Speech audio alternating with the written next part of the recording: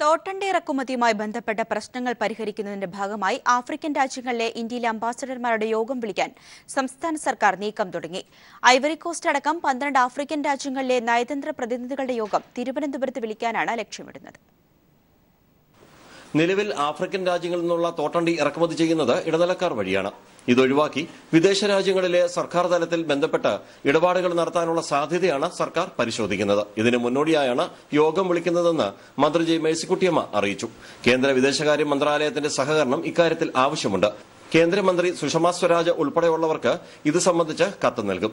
കശുവണ്ടി മേഖലയിൽ രൂപവൽക്കരിക്കാൻ തീരുമാനിച്ചിട്ടുള്ള cashew board വരുന്നതോടെ തോട്ടണ്ടി ഇറക്കുമതിയിലടക്കം നിലനിൽക്കുന്ന ബുദ്ധിമുട്ടുകൾക്ക് പരിഹാരമാകുമെന്നാണ് പ്രതീക്ഷിക്കുന്നത്. ഞാനിവിടെ കേരളത്തിൽ വന്നതിന് ശേഷം വിദേശകാര്യ സെക്രട്ടറിക്ക് എഴുതി, സുഷമ സ്വരാജിന് എഴുതി.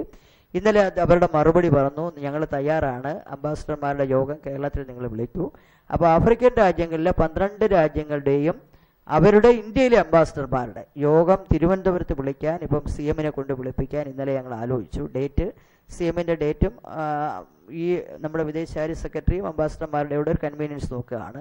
നിർദ്ദിഷ്ട കാഷ്യൂ ബോർഡിൽ സംസ്ഥാന സർക്കാരിന്റെ ഓഹരി വിഹിതം 49% ശേഷിക്കുന്ന 51% ഓഹരിയിൽ കശുവണ്ടി വികസന കോർപ്പറേഷൻ, കാപെക്സ്, സ്വകാര്യ സംരംഭകർ, മറ്റ് ഏജൻസികൾ എന്നിവയ്ക്ക് പങ്കാളിത്തമുണ്ടാകും. സ്വകാര്യ മേഖലയിൽ ഇനിയും തുറന്നു പ്രവർത്തിപ്പിക്കാത്ത ഫാക്ടറികൾക്ക് നോട്ടീസ് നൽകും. ചെറുകിട ഫാക്ടറികൾ തുറക്കുന്നതിനുള്ള സഹായം ബാങ്കുകൾ വഴി ലഭ്യമാക്കാനുള്ള ശ്രമം തുടരുന്നു. തോട്ടണ്ടിയുടെ ആഭ്യന്തര ഉൽപാദനം വർദ്ധിപ്പിക്കാനുള്ള ശ്രമങ്ങളുടെ ഭാഗമായി 750 ഏക്കർ വനഭൂമി ഇതിനായി അനുവദിക്കാൻ വനമന്ത്രിയുമായി നടത്തിയ ചർച്ചയിൽ ധാരണയായിട്ടുണ്ട്. ആന്ധ്രാപ്രദേശിൽ കൃഷി നടത്തുന്ന പദ്ധതിക്ക് അവിടെ സഹകരണ സംഘം രൂപവൽക്കരിക്കണമെന്ന നിർദ്ദേശം അവർ മുന്നോട്ട് വെച്ചതിനാൽ പ്രായോഗിക തടസ്സമുണ്ടെന്നും മന്ത്രി പറഞ്ഞു. ന്യൂസ് ബ്യൂറോ, കൊല്ലം.